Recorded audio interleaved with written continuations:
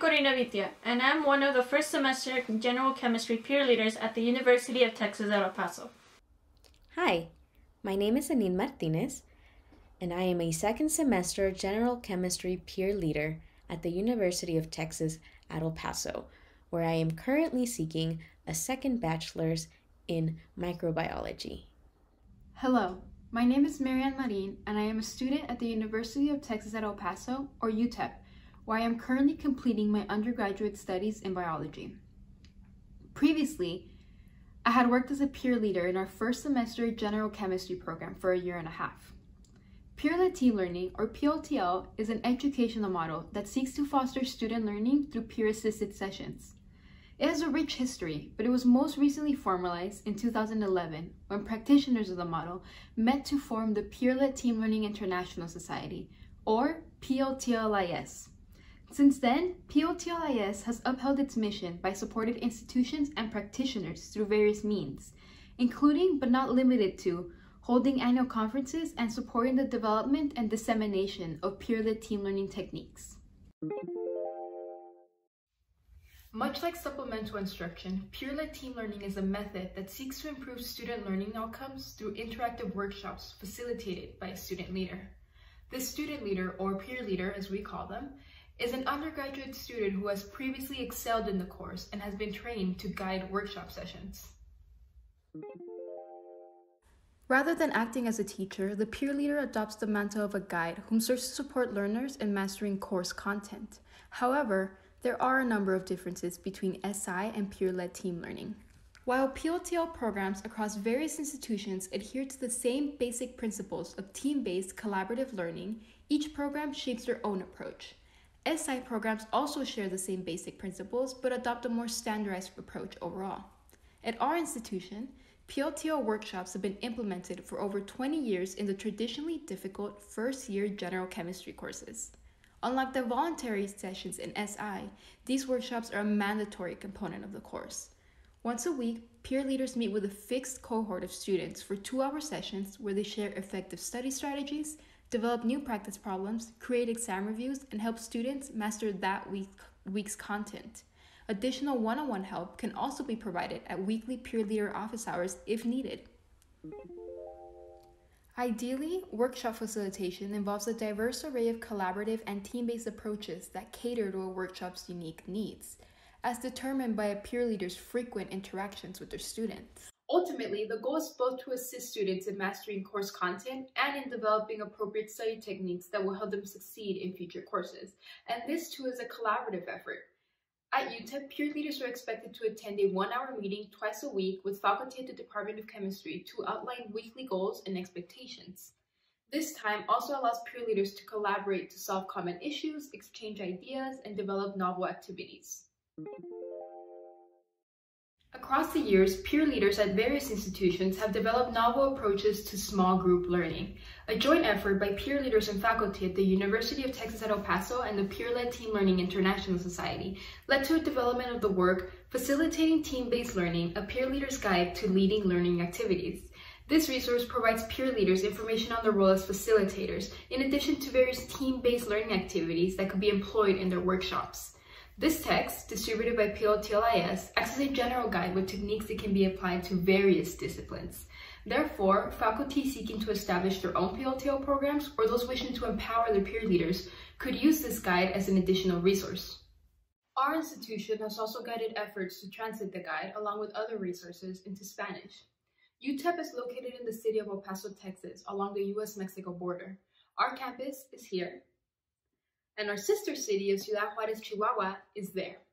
So we're real close to one another, and this relationship transcends everything on our campus, from student culture to academia.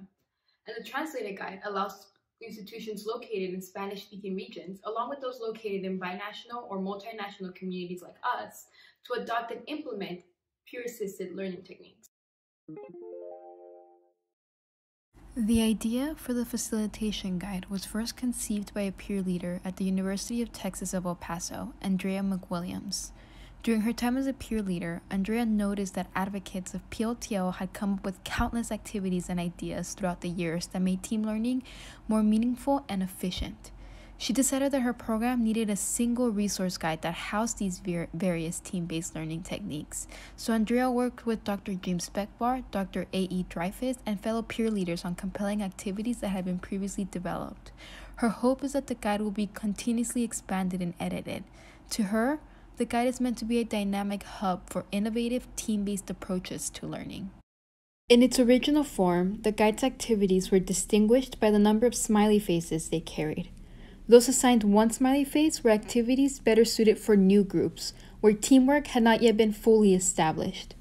Activities could carry up to 4 faces, with a greater number of smileys indicating a greater degree of team building needed to incorporate the technique into workshop. Dr. Dreyfus noticed that this approach resembled psychologist Bruce Tugman's 4 stages of group development. Each of these stages corresponds to a point on the journey towards a fully formed operational group. The first stage, forming, involves team members getting to know each other, setting goals, establishing rules, and determining their joint dynamic. This stage is like an orientation in which group members look to a leader for guidance. The second stage, storming, involves group conflict. It is during this stage that team members begin to push boundaries and challenge authority. Despite progressing, groups may return to this or any other stage throughout their development. It is not always a linear process, so an activity, like a game, may sometimes be needed to reform the group's energy. If the group survives this stage, storming gives way to the third, norming. It is here that the group begins to define normality. A clear sense of purpose and well-established individual roles and responsibilities should become clearer as these issues are resolved. Ideally, the group should also come together and feel comfortable with one another. The last stage, performing, occurs once the group begins to function at its full potential. With Dr. Dreyfus's guidance, the workbook adopted a structure inspired by these ideals. Each section in the facilitation guide corresponds to one of Tugman's stages of group development. All peer leaders go through a week-long training prior to the start of a new term, during which they practice group-based learning activities, as well as the technical skills required to evaluate workshop students and contribute to the overall course grade. Although the efforts of experienced peer leaders to pass down first-hand knowledge and support to first-time peer leaders are thorough, the facilitation guide provides a constant reference for peer leaders to resort to when they require assistance to personalize their own workshops.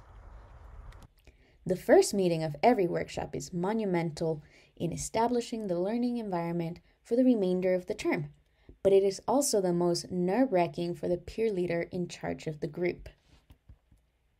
How do I set up my first workshop? How do I support my students so that they are successful in the course? How do I jumpstart connections amongst my students to make a fun and safe learning environment? How do I engage my students to take an active part in their own education? These are all questions that peer leaders ask themselves throughout their experience working with fellow students. The Facilitation Guide is full of tailored group activities and communication techniques to answer these questions. The Facilitation Guide benefits all peer leaders so that they may become successful facilitators by providing insightful strategies to manage challenging scenarios in a workshop environment. The Facilitation Guide provides tips from previous peer leaders with hands-on experience in such a circumstance, as well as visual aids, potential pitfalls, and reflections for over 45 collaborative learning activities and process techniques to strengthen the skills required to be a successful leader. Constant resources in the Facilitation Guide. The physical guide is divided into 5 parts.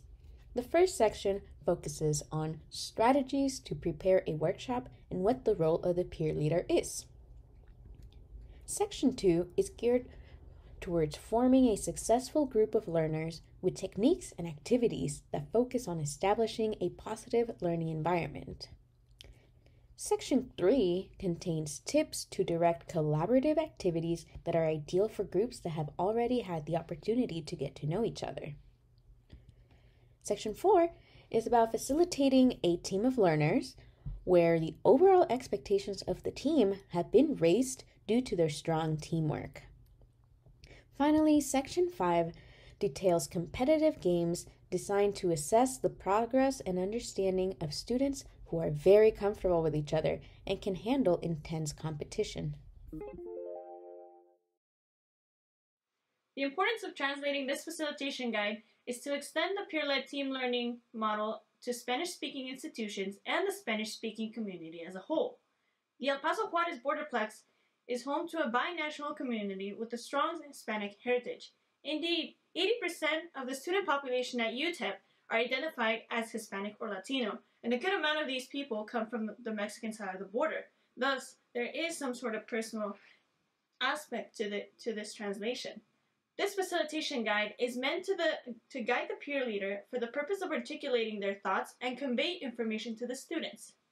A translation into Spanish has the added perk of allowing the peer leader to do this in another language, and therefore connect better with the students who are struggling with the language barrier rather than the content itself, thus articulating ideas in a manner that is much easier to understand. Furthermore, in translating the facilitation guide into Spanish, we hope to set a precedent for more multinational or otherwise diverse communities so that more translations of this facilitation guide can be used to bring the peer-led team learning model to more institutions across the world. Translating peer-leading material into Spanish has long been a goal of PLTLIS, and in fact, discussions on the matter date back to as early as 2009, but this project was shelved for many years. It wasn't until a group of individuals associated with PLTLIS began discussions with the University of Mexico to bring the PLTL model to their institution that the project was brought back into the forefront of PLTLIS's goals. Ultimately, translation of the guide was a concerted effort between peer leaders and faculty at multiple institutions and the Peer-Led Team Learning International Society. The initial effort was guided by myself and 3 other peer leaders at UTEP. We divided the guide into 4 equal sections and translated it. Afterwards, one of the involved peer leaders and I edited the guide for readability and consistency. At this stage of the process, we found it prudent to standardize terms that did not have a universal direct translation, but would be frequently used throughout the guide. This required finding a balance between maintaining the meaning and readability of such terms and simply ensuring that the translation felt right. For example, the term peer leader gave us much trouble. Its direct translation would be something akin to líder de compañeros or leader of peers. Although this term maintained the direct meaning of the word, to us, it didn't quite feel natural. After brainstorming, we came up with alternate translations, such as líder de taller or líder de grupo, which mean workshop leader and group leader respectively. These terms conveyed the meaning conceptually and also felt more readable to us, the native Spanish speakers. Other translation efforts for peer-led team learning and supplemental instruction are likely to face similar issues in which the strict fidelity of translation must be sacrificed in order to maintain coherence or describe conceptual ideas in the new language. For us, standardizing these terms early in the process helped facilitate future steps.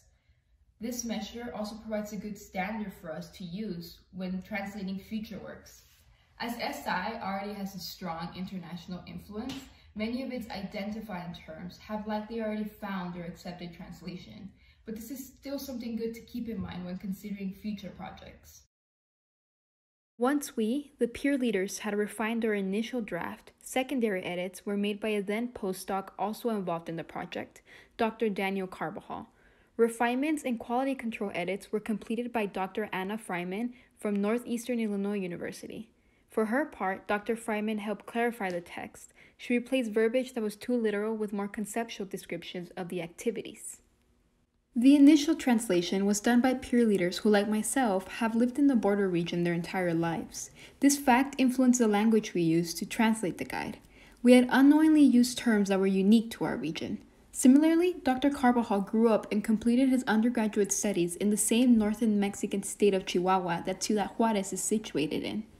Therefore, our slang likely did not appear out of place to him. However, Dr. Freeman is originally from Uruguay and was able to pick up on these terms. For example, in our draft, we translated the word car to carro. If these words look similar, it's because they are. The term was derived from the English word. It is frequently used throughout northern Mexico, but not so much further south. Dr. Freiman changed such words to their more technical synonyms to make the translation universal across most Spanish-speaking regions. Ultimately, this works assembly has the potential to provide peer leaders with an additional resource that they can consult as needed. At our institution, most peer leaders deliver 2 workshop sessions a week to 2 different cohorts of students. The need to adjust activities to fit the unique needs and strengths of different workshops is an issue that may arise. At times, different workshops call for wholly different approaches. You may have a set of students who are very receptive to interactive game-like activities, while your other workshop responds best to pair and think-share-like activities. Having a text like the facilitation guide allows peer leaders access to many activities so that they may plan their sessions to better suit the needs of their students. Essentially, the guide facilitates access to team-based learning strategies. We're able to provide our peer leaders with a diverse array of approaches to meet the equally diverse groups of students they will interact with. In addition, future editions of the guide provide an opportunity for peer leaders to contribute new activities and be recognized for that effort. In the future, we hope to continue to translate additional peer-led team learning material and coordinate to bring the PLTL model to other institutions. These 2 goals partly go hand in hand. As previously mentioned, PLTLIS was in talks with the National Autonomous University of Mexico to bring the PLTL model to their institution. Unfortunately, due to the ongoing pandemic, progress on this front has been delayed, but we hope to advance this project in the future. If the facilitation guide in Spanish serves as a good resource for other programs, we hope to translate some of the other workshop material owned by PLTLIS. These materials will soon be available through shop.pltlis.org, and additional information on the PLTL model can also be found at pltlis.org. Ultimately, all of our workshop materials are meant to be dynamic. With that in mind, we hope to continue to improve upon the guide through the joint effort between our peer leaders and the faculty that support them.